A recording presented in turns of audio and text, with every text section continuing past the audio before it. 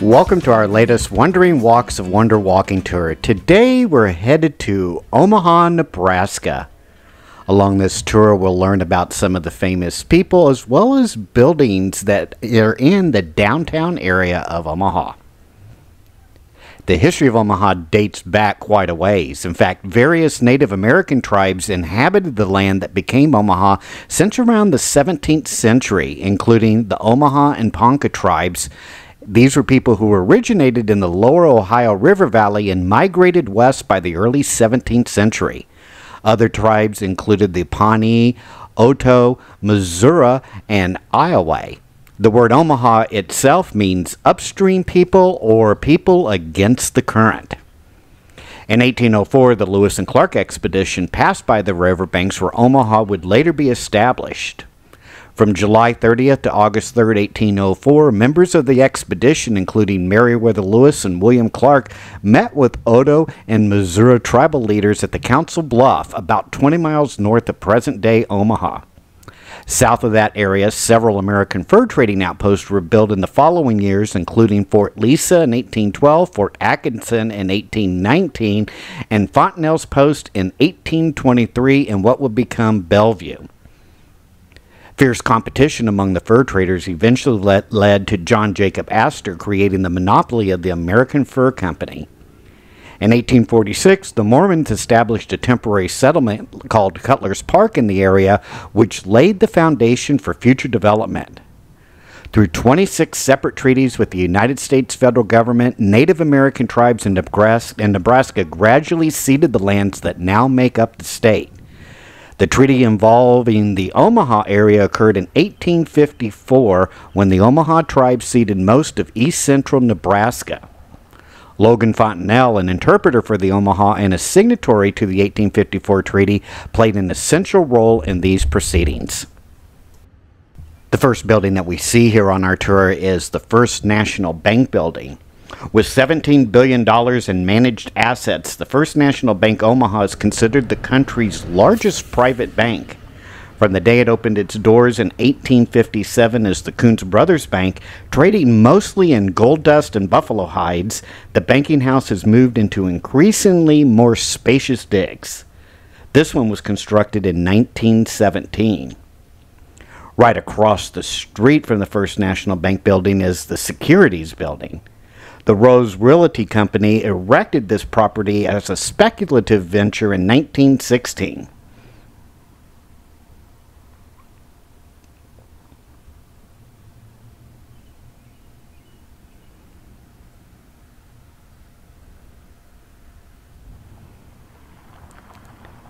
As we head up Farnham Street, we'll see on our left-hand side the Farnham Building.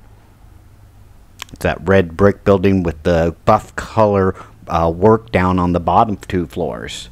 George B. Prince learned his architecture at the Massachusetts Institute of Technology and Tours of Europe. He came to Omaha in 1891 as chief draftsman for the town's premier 19th century architect, Thomas R. Kimball. Prince hung out his own shingle in 1909 and embarked on a long and versatile design career in Omaha.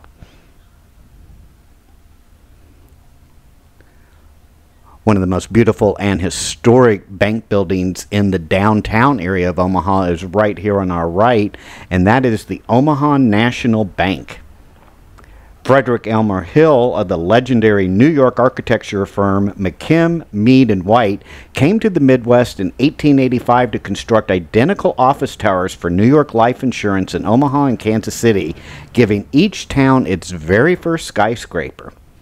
Hill used brownstone on the lower stories and bricks the rest of the way up for this Italian Renaissance revival style. The building was acquired in 1906 by the Omaha National Bank that was formed in 1857 by Herman and Augustus Kuntz, brothers from Omaha in their early 20s. The building that we see here today, Omaha National Bank, is the oldest bank west of the Mississippi River. The tall, really tall building that we see here in front of us is the Woodman Tower. Joseph Cullen Root, founded the Modern Woodmen of America in Lyons, Iowa in 1883 to, quote, clear away problems of financial security for its members. Root couldn't hack his way through the tangled overgrowth of the Modern Woodmen and split for Omaha in 1890 to found the Woodmen of the World. Today, there are some 800,000 woodmen in the United States. In the beginning, as part of their life insurance benefits, members received a distinctive tombstone carved in the shape of a tree stump.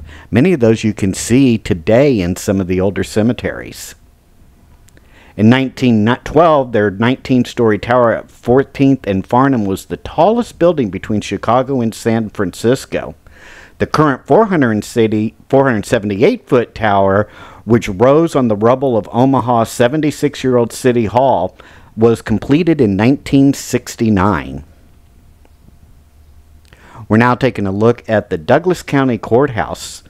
This particular site has been used for the county law since 1879 when a jail was erected on the southwest corner of this block.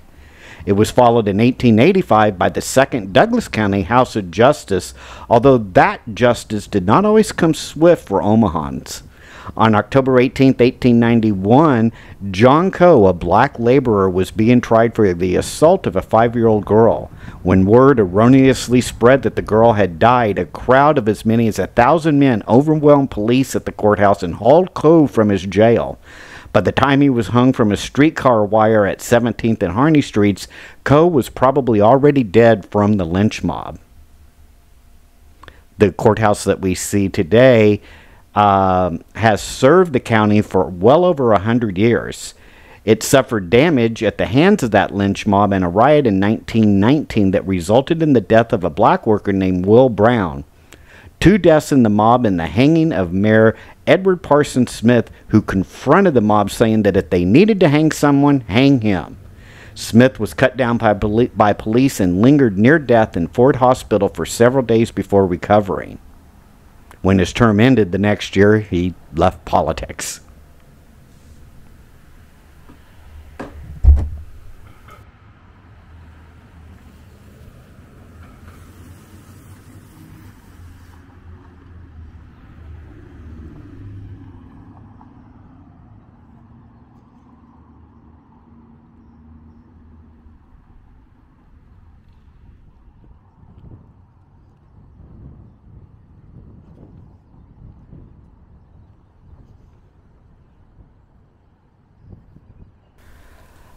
On our left here is the Omaha City Hall building, which is a more modern building. But in 1890, Omaha invested $550,000 in a grand new Victorian pile of a city hall that was awash in towers and steep roofs and gargoyles. I have a picture here of what that old City Hall building used to look like. It was composed of red sandstone above a granite base, and it had a kind of a medieval vibe, which inspired the nickname the Old Red Castle. The soft sandstone, though, was crumbling by the 1960s, and it was sold to the woodmen of the woodmen of the woodmen of the world, who tore it down for their new tower, while the government moved into this more modern office tower.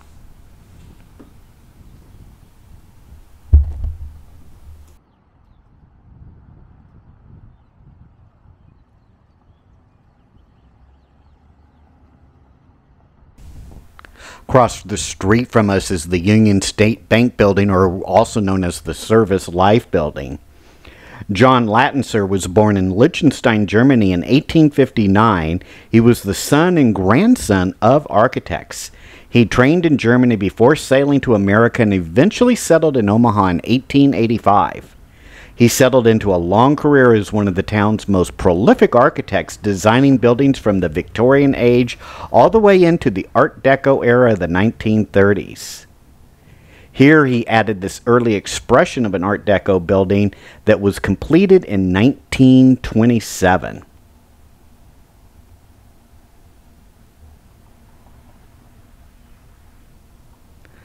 The large brick building that we see here on our left is the Bankers Reserve Life Company building, or also known as the Farm Credit Building.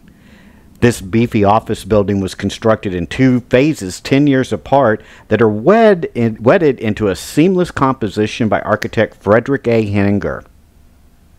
The east half of the building was completed in 1923, and the west half of the building was added in 1933 for Franklin Roosevelt's New Deal creation, the Farm Credit Association. Passages on each floor linked the sections and enabled all farm credit functions to operate under one roof for the very first time. Across the street from the Farm Credit Building is the Northwestern Bell Telephone Tower Building. Northwestern Bell was incorporated in 1896 to handle telephone service in Iowa, Minnesota, the Dakotas, and Nebraska.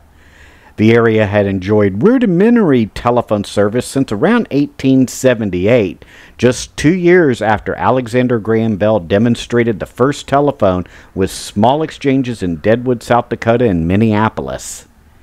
Headquartered here in Omaha, Northwestern Bell erected this 15-story tower in 1918 and added additional heights to the building in several years after that, making it one of the tallest buildings at time. It was home to the Northwestern Bell headquarters until 1991 when U.S. West merged its three Bell operating companies.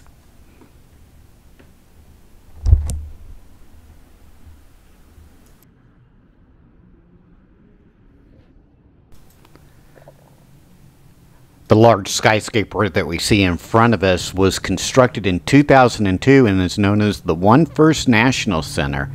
It stands at 634 feet tall and is not only the tallest building in Omaha, but also the tallest in the entire state of Nebraska.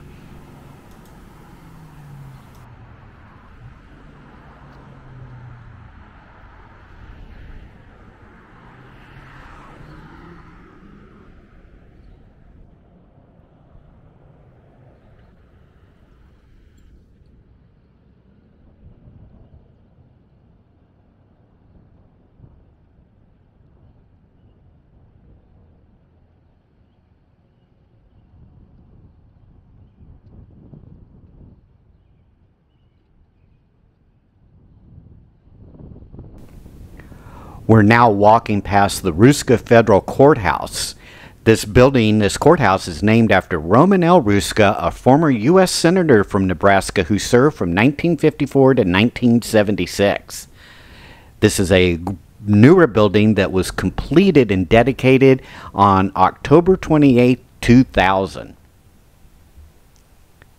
The courthouse provides facilities for federal court operations here in the Omaha area, and it replaced several older, outdated buildings.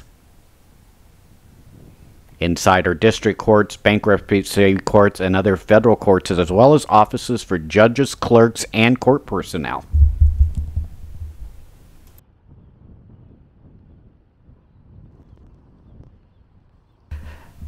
The 19th century saw significant growth in Omaha, mainly due to the Union Pacific Railroad constructing the first railroad bridge across from Council Bluff, Iowa, not too far away from here.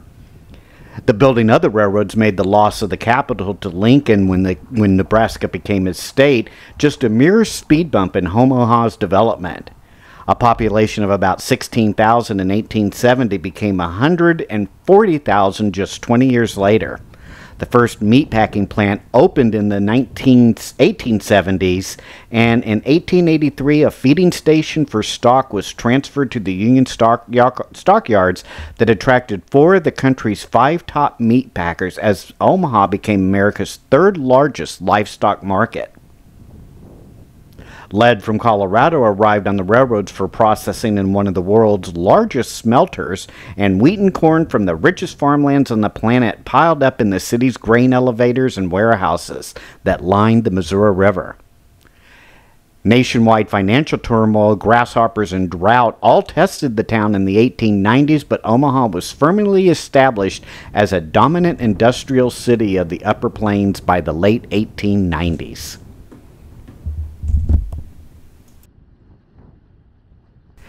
In 1898, Omaha formally announced its emergence from a dusty frontier town by hosting a World's Fair named the Trans-Mississippi and International Exposition.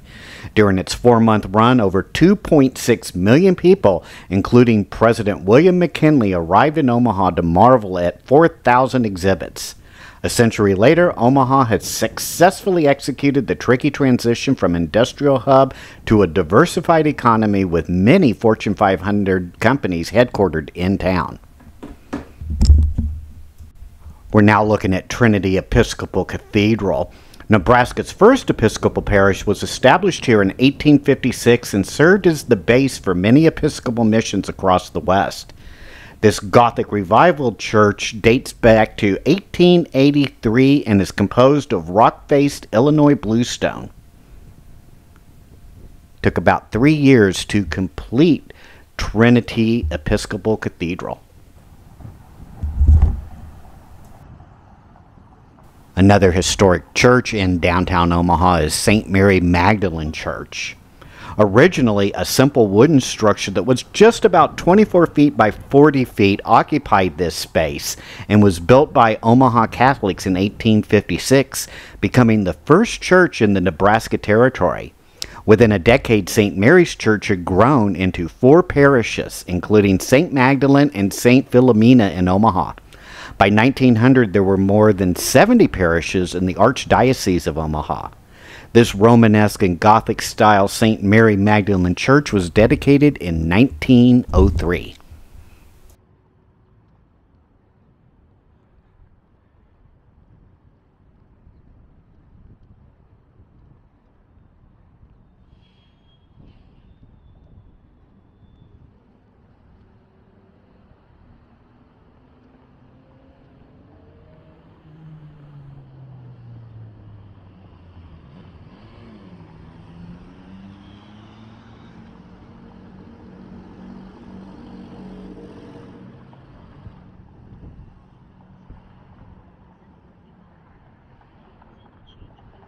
The large stone building that we see on the rise up here on our right is Central High School.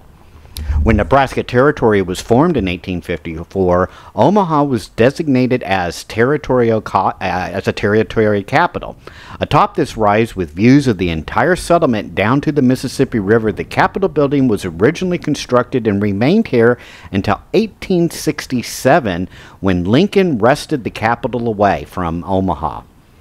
Although this grand neoclassical structure looks like a state house, it's actually a high school. Architect John Lattiser envisioned it to be even grander. His plans for Central High called for a 200-foot central tower that was not built due to lack of funds. The building was completed in 1912 and still in use 100 years later as the oldest active high school building in the city. Notable alumni of the school include 2 Nobel Prize recipients and actor Henry Fonda, football great Gale Sayers, and the chairman of Wall Street wizard Warren Buffett, who still lives in Omaha to this day.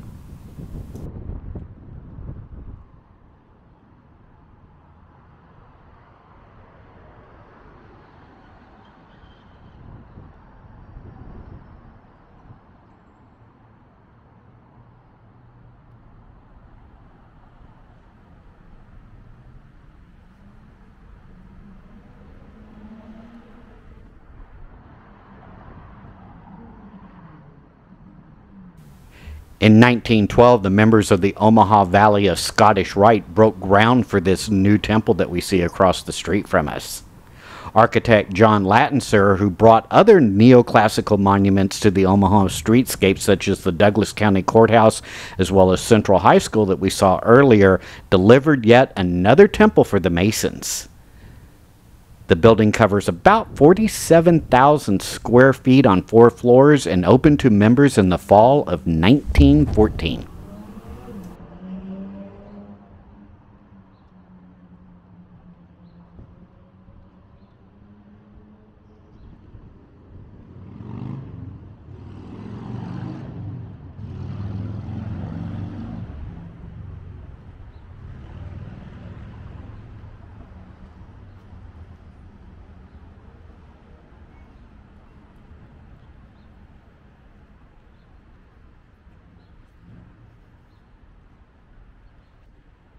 Ahead of us on our right is the old Riviera Theater, which is now the Rose Blumkin Performing Arts Center. John Eberson, who was a nationally celebrated theater architect in the 1920s, known for what was called an atmospheric movie house and that would transport patrons to exotic journeys, constructed the Riviera Theater in 1926 with this very beautiful Moorish-style design. He crafted the inside to resemble a Mediterranean night with a star-sprinkled sky. Presenting elaborate live performances as well as movies, the Riviera Theater, and later known as the Paramount Theater and still later as the Astro, was one of the premier stages in the Midwest. It was one of the lucky ones that survived some of the tearing down of buildings in Omaha in the 1980s and was purchased by Rose Blumkin, who restored it to its original glory. Walking down Farnham Street here, we see the Sanford Hotel. John Lattiser, who also designed many of the other buildings that we've seen, constructed this seven-story building in 1916.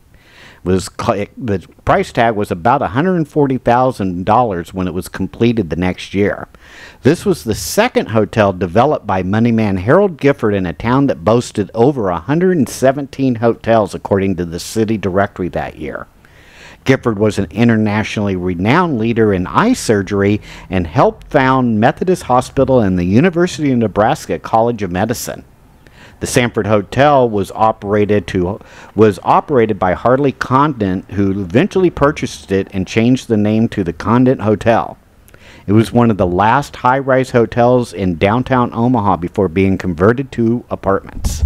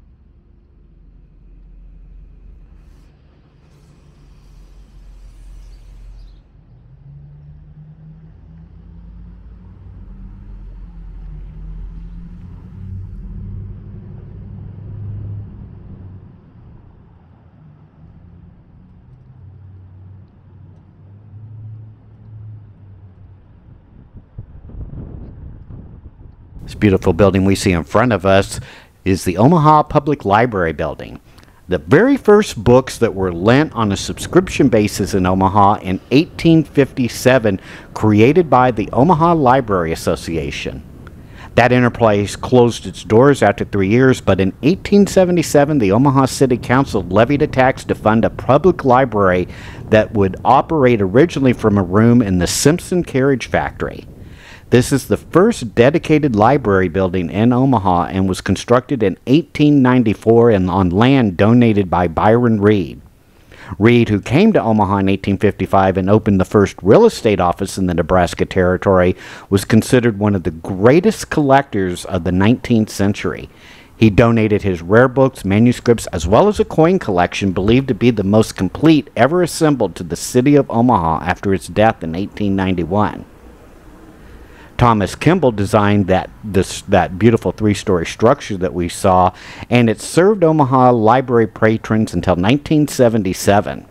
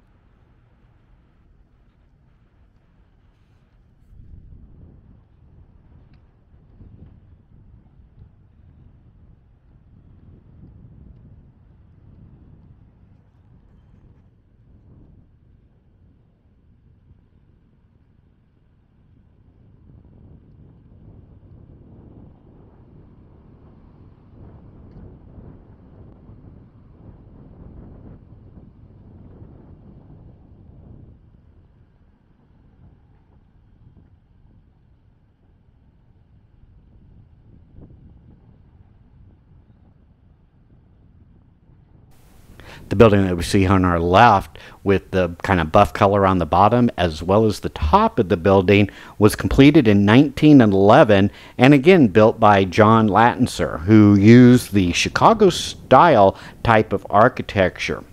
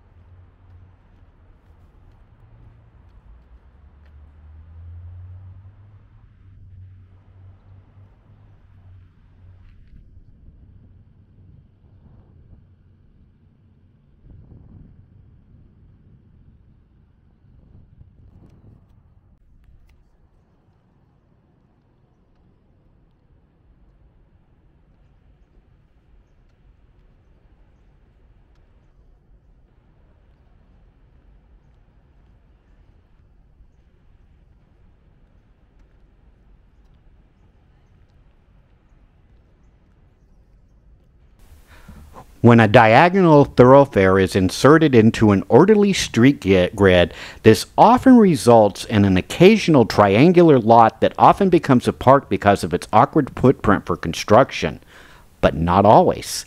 The most famous diagonal street in America is Broadway in New York City, where the original Flatiron Building was constructed in 1902. It influenced similar triangular construction projects across the country. Architect George B. Prince tackled this lot in 1912 and built this four-story Georgian Revival Flatiron building.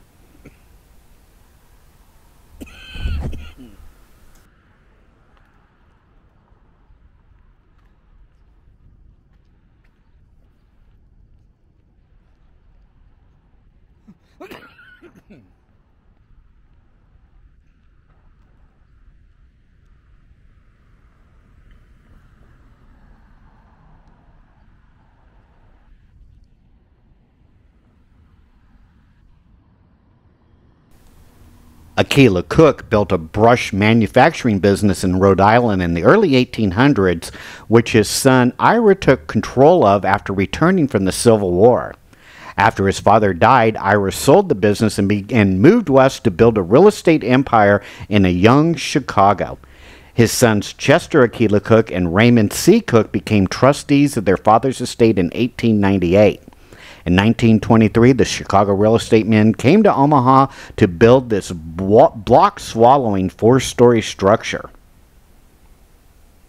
The Cooks named their mixed-use building, which had been a hotel for long stretches, in honor of their grandfather, and that's why it's known as the Aquila Court Building.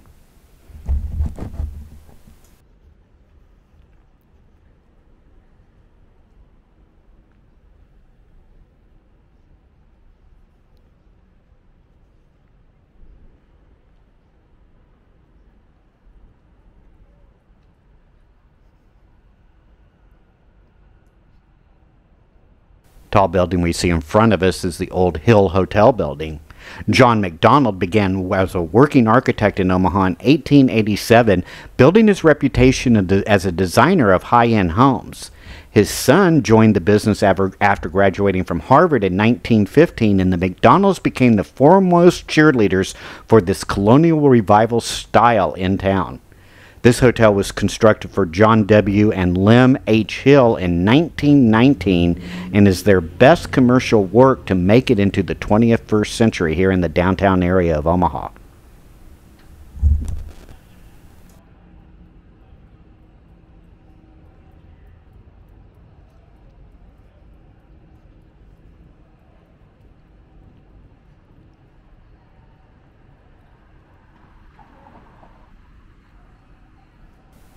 By 1910, when the Chicago architectural firm of William Holabird and Martin Roche came to Omaha to give the town its first skyscraper, it had established itself as one of America's leading builders of steel-framed office towers.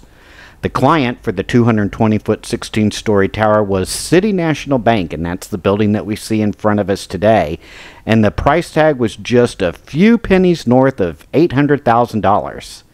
Today, it is known as the Orpheum Tower because of a vaudeville house that was added in 1927. It is the descendant of the original Creighton Theater that was funded with money supplied by John A. Creighton in 1895. Creighton was an Ohio man who spent his early years installing telegraph wires across the West. He settled in Omaha in 1868 when he was 37 years old, running a grocery business in Jobbers Canyon at today's Old Market section of town. By the 1890s, Creighton controlled a railroad company and was said to own more good Omaha land than anyone else ever had. He eventually endowed, through his wife, a university that bears his name, Creighton University, that's just a little bit here outside the Omaha area. The Regis Hotel building that we see was a major player in downtown Omaha from its inception in 1918 until it closed in the 1970s.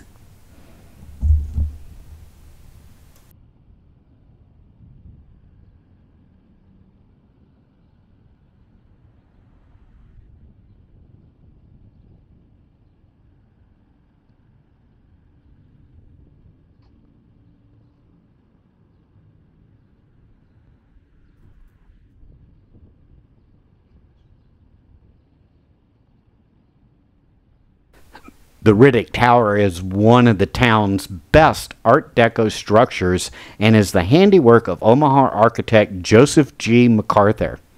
This 11-story commercial tower boasts such hallmarks as the form as setbacks, very strong emphasis on verticality of the building, as well as decorative terracotta.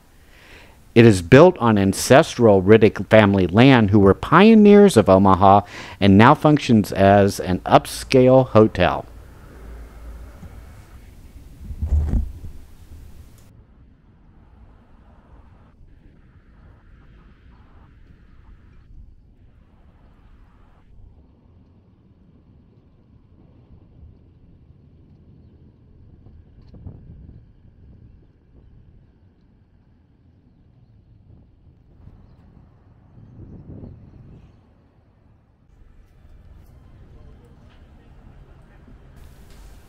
Our last stop on our tour of downtown Omaha takes us into the Old Market District.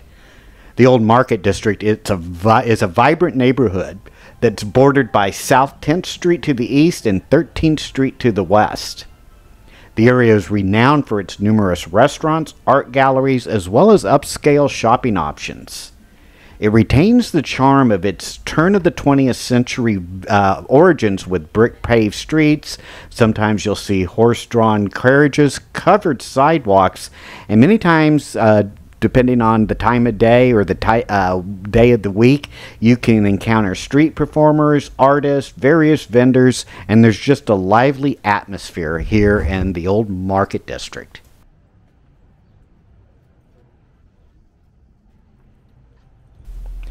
Many of the buildings within the Old Market area have served a variety of purposes and were constructed during different eras, but most of these buildings were constructed from the mid-1800s and up through about the early 1900s.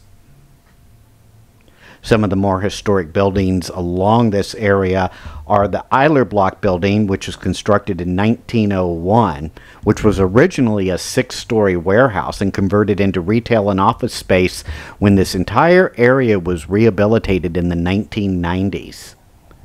There's also the Windsor Hotel, which is a 3-story brick building which was constructed in 1885,